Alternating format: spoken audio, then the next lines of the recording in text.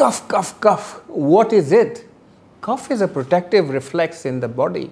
The job of the cough reflex is to take the irritants out of the airways, the dust or any allergens or even a foreign body, to expel it out. But we get into trouble when there is a persistent cough. The cough is not going away. Cough is disturbing you.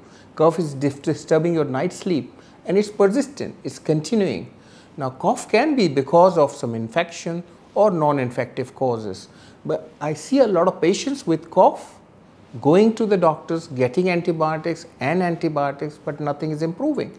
Yes, if you have fever, then that might be the right thing to do, to take a course of antibiotic. But without the fever, I think it's most likely because of an allergic condition, because we live in an atmosphere where the dust levels are very high in the atmospheric condition, and we inhale the dust particles which goes into the deeper part of the lung, causes an allergic reaction, causes the small airways to become tight and narrow, and there's bulgum or sputum which accumulates there, and that is a reason for them having cough which is persistent, which continues.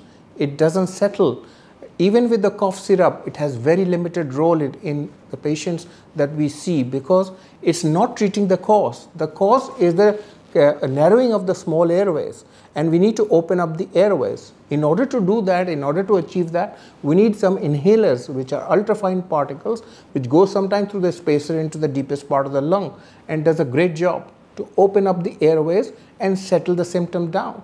There could be problems with the nose, some postnasal dripping, there could be throaty feeling, but a lot of this is allergic, and we need to treat it so that the airways get open, the allergy dampens down, the patient feels well.